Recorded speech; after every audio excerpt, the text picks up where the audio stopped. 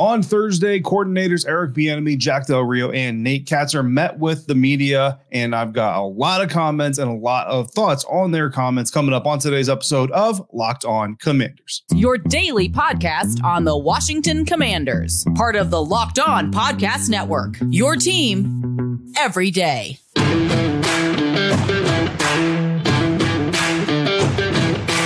Welcome into this Friday episode of Locked On Commanders, your daily podcast covering the Washington Commanders, part of the Locked On Podcast Network, your team every day. Thanks so much for making Locked On Commanders your first listen of the day every day. Don't forget, you can subscribe for free on YouTube or wherever you get your podcasts, and you can continue the conversation over on Subtext at joinsubtext.com/LockedOnCommanders, where you can go one-on-one with me because I am your host, David Harrison, DHarrison82 on Twitter, credentialed member of the media and Washington Commanders beat reporter for Commander Country, Sports Illustrated's FanNation site covering the Commanders. Here with you every Monday through Friday, along with our everydayers. And as always, I appreciate you for coming through and your continued support for the show. If you're new to the show, welcome. I hope you stick with us through the quote-unquote NFL dead period, which is about to come in here a couple of weeks, but we will still be with you here 5 days a week through that period, previewing training camp. But before we get to all that, we've got comments today from the Washington Commanders coordinators. And of course, we've got a mandatory minicamp coming up next week, 3 days of practice anticipated next week. So plenty more material coming from that as well. And that will help take us into our month and a half or so of no team activities before training camp gets everything started. And guys, we're almost right back into the thick of things. So comments from assistant head coach and offensive coordinator Eric Bieniemy, defensive coordinator Jack Del Rio, and special teams coordinator Nate Kaczor coming up on today's episode of Locked On Commanders. But we're going to start with Coach Bieniemy. He was the first one we spoke to, so we're going to start there, and we're going to start with the quarterback, Sam Howell. Coach Bieniemy on Sam Howell said, quote, "Well, first of all, Sam's a very competitive kid. The thing I love about him too, he's smart. He understands some of the times when he's making mistakes, and the only thing he wants to know is what can he do to get better. More than anything, I'm enjoying just watching him work and watching how he handles the highs and the lows, because you're going to have some of that throughout the course of working during the offseason, just like you would if you weren't playing in the game. But the thing that I love about him is that he's always staying steady. His demeanor does not change, and he's very, very competitive. And I will say this, he auto-corrects himself as well because he knows exactly what he did and what he should have done, which is a good thing." End quote. So Eric Bieniemy, first and foremost, twice, right? If I count correctly, twice, what I love about Sam Howell. So obviously Eric Bieniemy is feeling some Sam Howell here in the early going parts coming out of the OTAs. A couple things that Eric Bieniemy mentioned there that I really kind of want to expand on: the competitive nature and the zero difference between Sam when he was getting his first start last year and the weeks before in the season. As far as his demeanor comes in, everydayers, those of you who've been with this program for a while now, you might remember I kind of told the story last year when it was announced that Sam Howell was going to get the start against the Dallas Cowboys, and kind of going through that week of that preparation with Sam for how he was preparing for that first career start and the big divisional game and all this stuff. You know, the playoffs were not in grasp, right? So not all the things were on the line, but still a very big moment in a young player's career, right? And what really stood out to me going back to that Week 18 experience is that the Sam Howell that I had been kind of having side conversations with and just little conversations with here and there throughout the weeks leading up to that Week 18 matchup was the exact same Sam Howell that I got in Week 18. In fact, there was one moment, and some of you might remember this story, where, you know, kind of sitting in the locker room waiting for the next scrum or waiting for the next, you know, player that I want to interview and get a quote from and all these other things. And Sam walked in and had his like a Kai super berry, you know, superfood bowl that the players eat following practice. And he walked by, and I'm kind of standing there. I'm like, you know, usually like the number one quarterback, he's studying, he's got, you know, things going on. So you kind of leave him alone a little bit. You don't really interact with them on a day-to-day basis. You kind of, you know, there's a lot of weight on those shoulders. And as I'm standing there kind of going through that, I'm like, okay, well, Sam is QB1 now. So I'm going to kind of let Sam, you know, do his thing or whatever. He actually comes up to me and goes, "What's up?" And I just was like, okay, so we're having this normal conversation.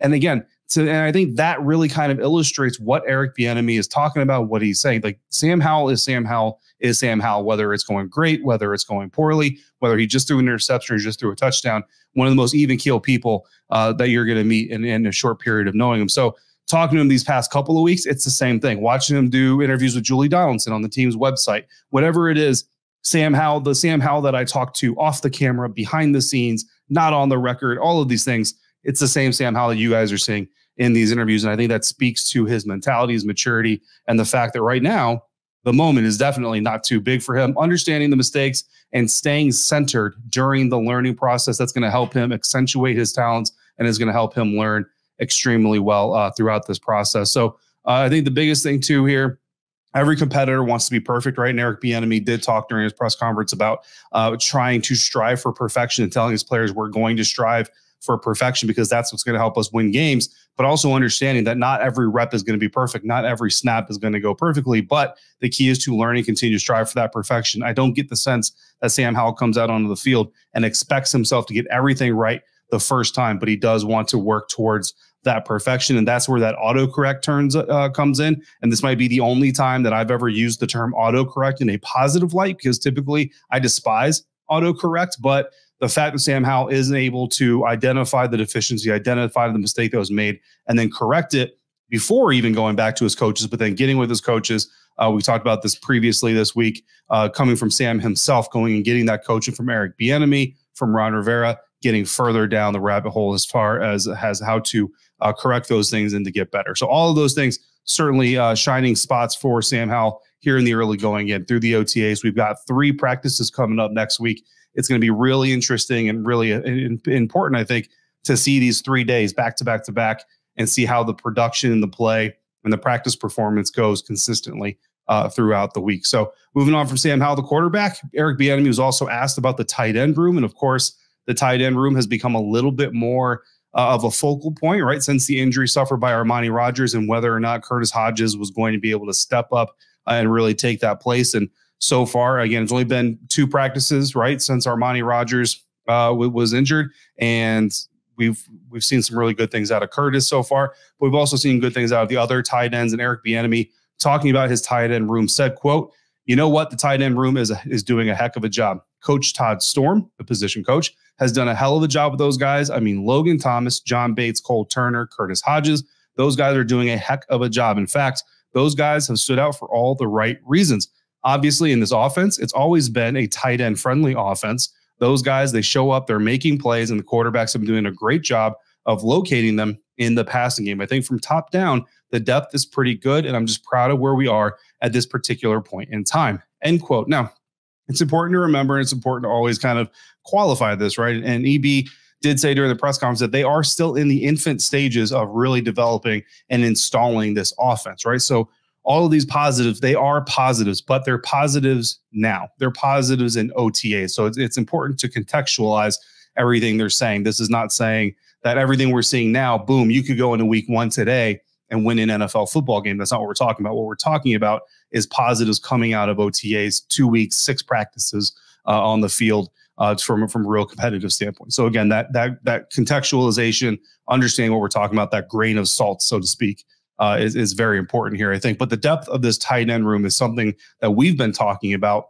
not just this year, but for years past. And this is the 3rd time in the past 2 weeks that we've been told from a different person in a different setting under a different question how tight end friendly this offense is. So you may be wanting to eye some tight ends here for your fantasy rosters. And if you were a little disappointed about adding Cole Turner to your dynasty franchise or fantasy roster, maybe be a little bit more patient and kind of stick with them for a little bit, right? Seeing flashes of ability of playmaking so far, something EB was talking about. This has me wondering a little bit, and this is something I'm going to be looking for next week. Again, back-to-back practices, opportunity to see this team 3 days in a row.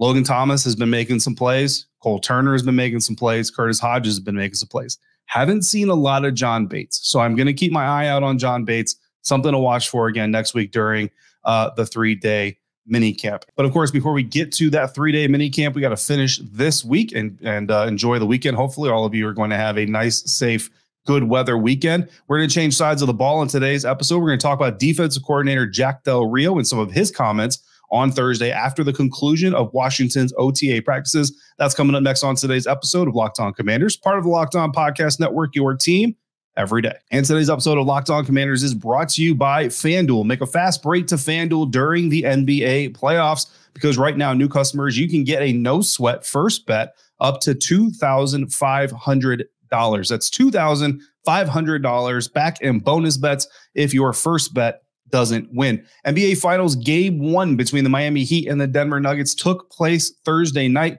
So we'll have updated series odds in our next FanDuel sponsored episode, but there still might be some current NBA Finals prop bets that are still available at the time that you're watching or listening to this episode. It's like Nugget center Nikola Jokic getting minus 125 odds to record 65 or more points, rebounds, and assists combined in a single game. That's a prop bet you can find at FanDuel. Or Nuggets point guard Jamal Murray scoring 40 or more points in a single finals game. That's assuming that the two of them or either of them do not accomplish those feats in game 1. Those prop bets will still be available on FanDuel. There's no better place to bet on all the playoff action than with America's #1 sportsbook. Visit FanDuel.com/lockedon and get a no sweat first bet up to $2,500. That's FanDuel.com/lockedon. FanDuel, official sports betting partner of the NBA.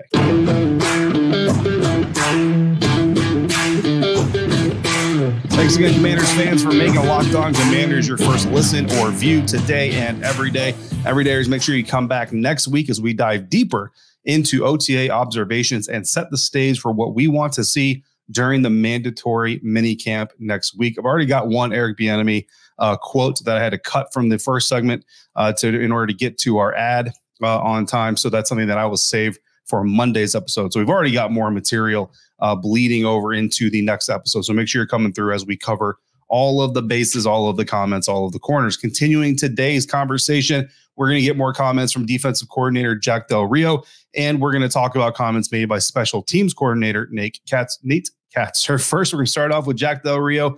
JDR talking about Emmanuel Forbes, a little short, a little sweet, said, quote, really fired up about getting him, adding him to the squad. I think he's a tremendous football player. You know, he's fast. He's got great ball skills. He's very bright, and he played against some of the best competition that you can bring, or you can, being in the SEC, and held up week in, week out, was a playmaker, very productive. So happy to get him, end quote. And that playmaking ability we've already seen from Emmanuel Forbes in the rookie minicamp, in the OTAs. Playing more slot during the rookie minicamp, but also playing outside a lot more during the OTA sessions. Something else that Jack Del Rio mentioned during his press conference, the team himself, his coaches, still very much in kind of the sorting it out phase of just how they're going to use all of these secondary weapons. And that's something that I'm really interested to see, because you can make the case for about 6 or 7 of these guys to be every snap guys, but you're not going to put 6 or 7 DBs on the field every snap, right? I don't think. I mean, maybe. I don't. Yeah, you can't put 6 or 7 on every snap. But you have, like I said, you have about 6 or 7 guys that, again, very early, OTA period, grain of salt, all that stuff, right? But they're showing these flashes that give you a lot of confidence in these guys' ability, their IQ, and not only that, but their fit in this scheme and the ability of these coaches to teach them. So we've already seen that playmaking ability from Emmanuel Forbes that Jack Del Rio is talking about. Del Rio also said, like I said, that they're still in the figuring it out phase, but that Kendall Fuller, Benjamin St. Juste, Emmanuel Forbes, certainly all in the mix to get significant playing time.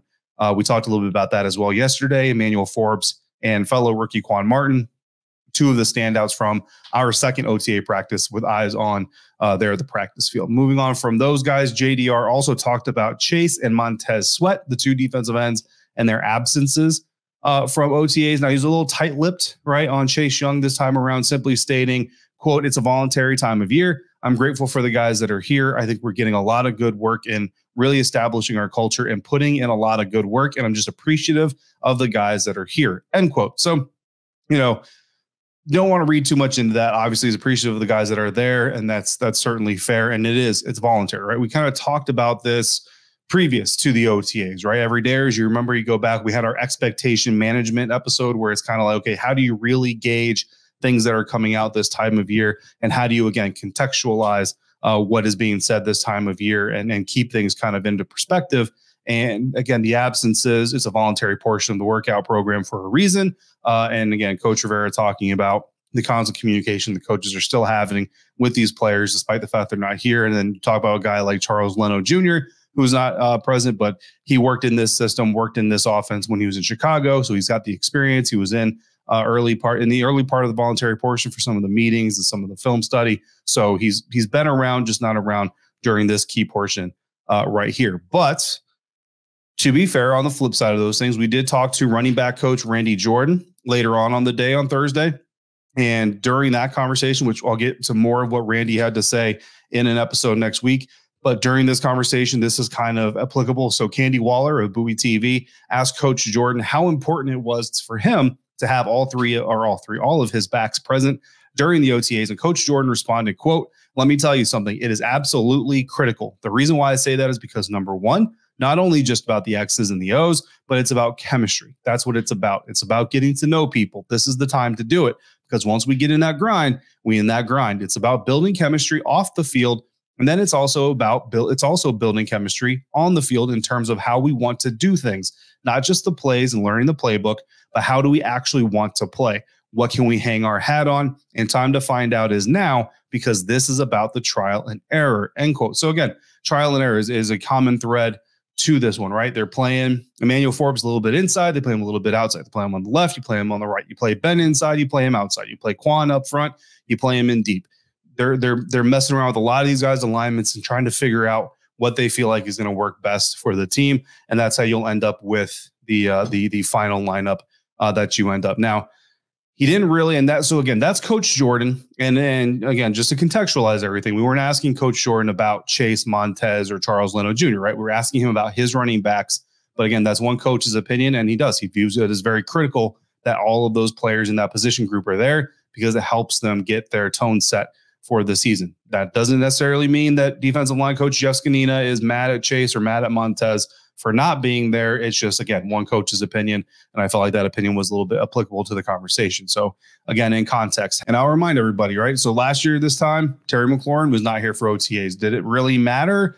Most people would say that it didn't. But remember, we also talked very early in the season about how much this team was not getting the ball to Terry McLaurin early on.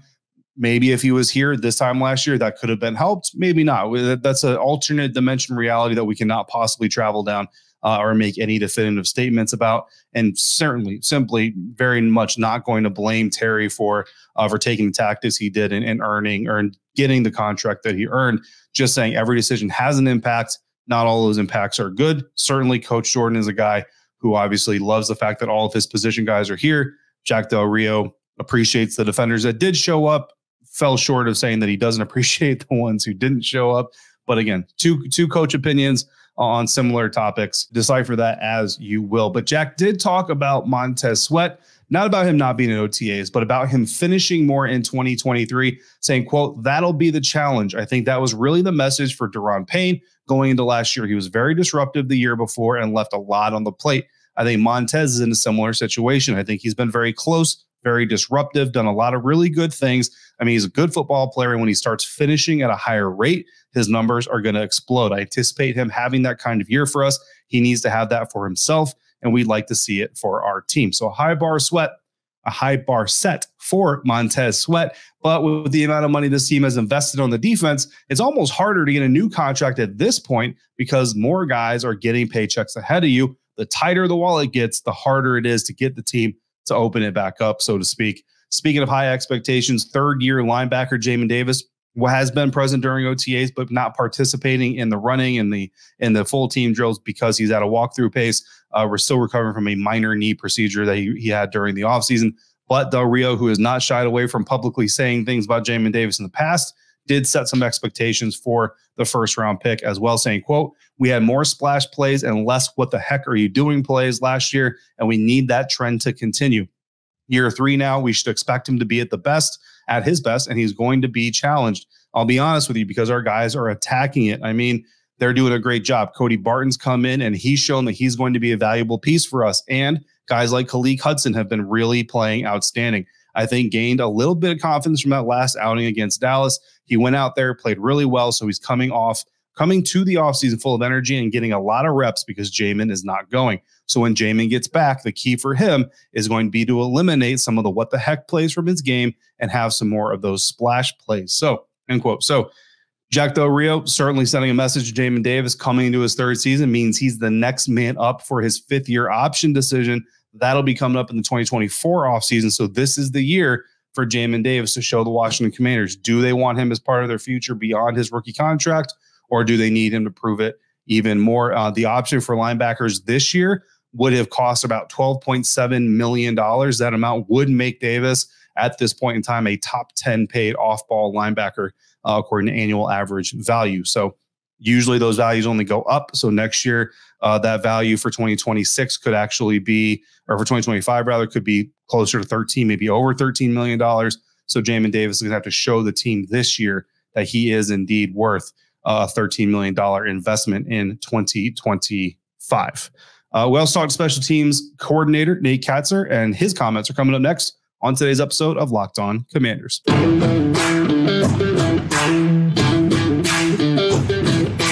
Spoke to a lot of coaches on Thursday in Ashburn, Virginia, at the Commanders compound.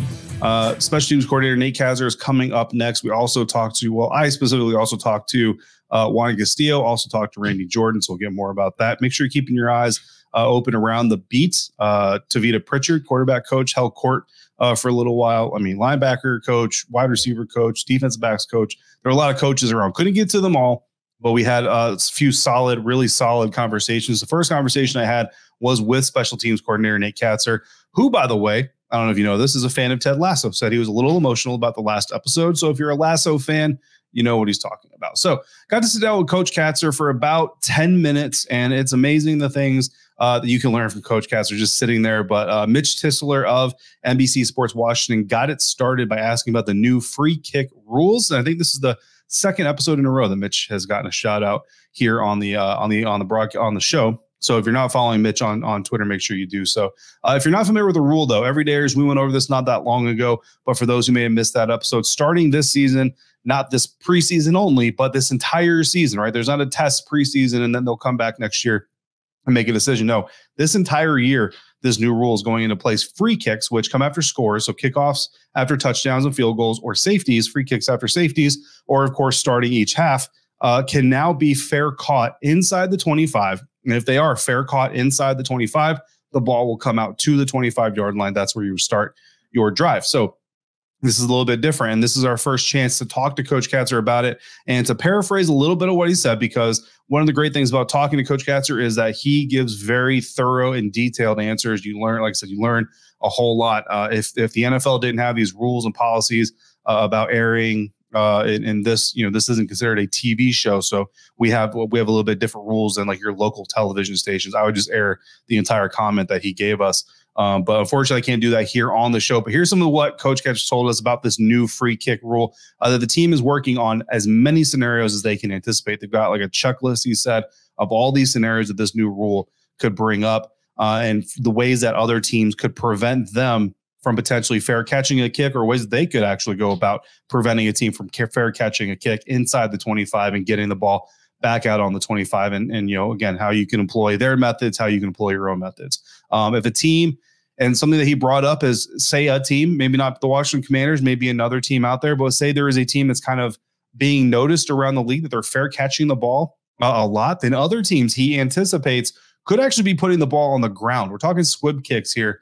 And the idea behind the squib kick is you force the return, right? You force the opposing team to return the ball. And that's something that they're also preparing for. And it's something that, I'm not going to lie, we saw this actually on the practice field. And I thought, I was like, oh, they're going over onside kick type stuff. But it was kind of weird because it was Antonio Gibson. It was Curtis Samuel. It was Jahan Dotson. It was some of those guys. Those aren't your hand teams guys usually, right? Like those are your deep returners. So that kind of clarifies, like that's an explanation of what they were doing. They're kind of working on, well, if a team out there decides we're going to start squib kicking because once the ball touches the ground, you can't fair catch it.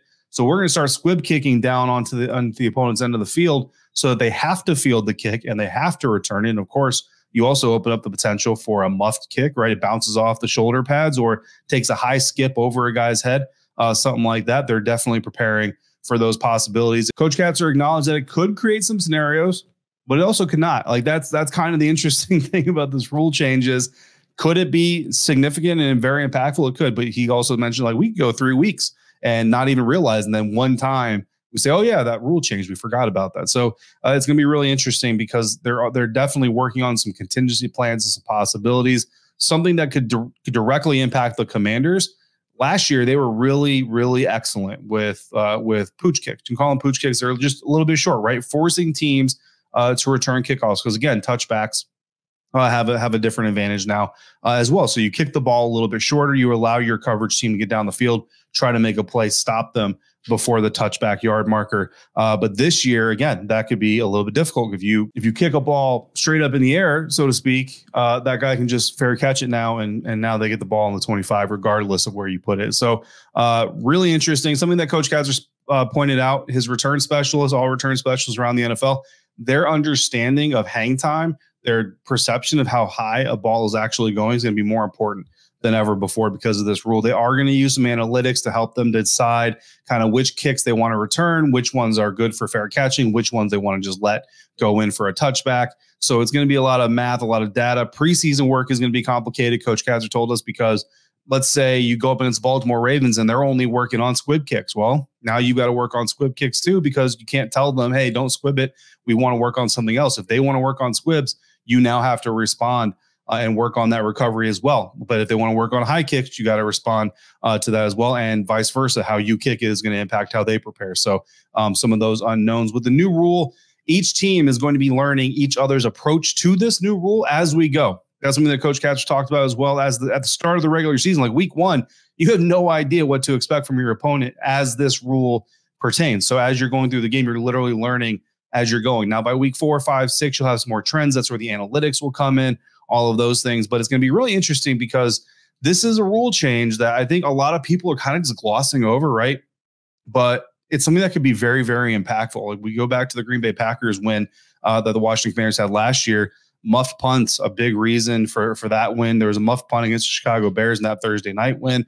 I mean, these things can certainly have an impact, and the team, again, is bracing for some of these things. Now, there was a national narrative that Coach Kaczor approached that all special teams players and coaches were unhappy about this rule change, or had to be unhappy about this rule change. But he kind of clarified that there's a committee and there is input, and he meant to say, he didn't say directly that he had input on this rule change, but he did say things to the effect that it sounded like there were conversations before this rule change happened. Special teams coaches weren't just blindsided by this rule change. So it sounds like even if special teams coaches, speaking generally, weren't necessarily in favor and love with the idea, they were at least aware of it and prepared for the possible change to be coming. So again, I think the biggest thing here is that a fair catch can't be made on a bouncing ball, right? So I think that's something that Coach Kaczor kind of hit right on the head. I think you could see some more squib kicks, and look, squib kicks are always a little bit interesting. It careens off of a guy's foot accidentally, or it could lead to an up man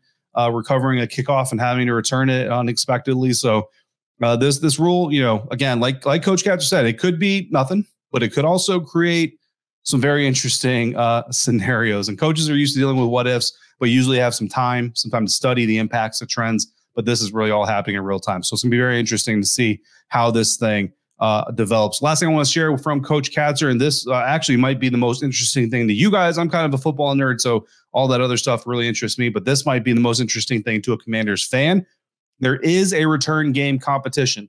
I brought it up to him. I said, look, outside of perception, everybody thinks that there's going to be a punt return, competition, kick return competition, that job is nobody's. Coach Kaczor did confirm to me that competition is very real. Kazmir Allen is someone that we talked about at the table as having potential to be a really explosive return guy. So he's working with on some mechanics on just simply fielding the ball. We did talk about Dax Milne, and he did agree that there's a lot of value in a guy like Dax Milne who simply catches the ball, secures it. He thinks that, again, fans and TV and from an excitement standpoint, very boring stuff, right? But from a special teams aspect and a team aspect, having a guy who can secure the ball time in and time out. He made the analogy, there's a lot of things in sports where if you do it 7 out of 10 times, 8 out of 10 times, that's really good averages, right? And I think about baseball, if you get on base 7 or 8 times out of every 10 trips to the plate, you're going to be an all-star. In the kick return game, the punt return game, if you only catch 7 or 8 out of every 10 balls, you're going to get cut. So I think that's a very valuable point. Also mentioned Chris Rodriguez's potential usage on special teams in several roles: punt protector, return pursuit man, up man on returns. Pointed to Chris's past work in return special teams in college, and also as a rusher to block the punt, almost like a linebacker running back hybrid on special teams. So really exciting stuff there. So you can expect to probably see 6th-round rookie running back Chris Rodriguez Jr. Playing some special teams here this season for the Washington Commanders. There's going to be a return specialist battle in training camp and in the preseason, so get ready for that. And this new free kick rule could have some impact, could not have some impact, but if it does have an impact, it's going to be really, really interesting to watch NFL return specialists have to chase around these bouncing balls on the field. Especially you get to December, you get to like Lambeau, and that field is frozen. I mean, it could hit any which way. So very interesting stuff that could lead to some interesting moments in the season. But coming up next week, we're back every day. Once again, every dayers, I will need your questions. We are going to have another Tuesday afternoon mailbag. I will be in Ashburn Tuesday afternoon, though, so it will not be live. I will record it ahead of time. But if you have questions, drop them in the comments here on YouTube. Hit me up on Twitter, email, or on Subtext. In the meantime, if you've got other questions or comments, just throw them in the live chat. Again, YouTube comments, Twitter, email me at lockedoncommanders@gmail.com or send them to me directly via Subtext. As always, thank you for making Locked On Commanders your first listen of the day, every day. Thanks for coming through on a consistent basis like you do. And remember, we can continue this conversation over at joinsubtext.com/lockedoncommanders. Thank you so much for making me part of your day, part of your routine. And if you have anything else Washington Commanders related that you want to know or want to discuss, make sure you also follow me on Twitter at dharrison82. Till we speak again, be safe, be kind, and I'll see you next time for another episode of Locked On Commanders, part of the Locked On Podcast Network, your team every day.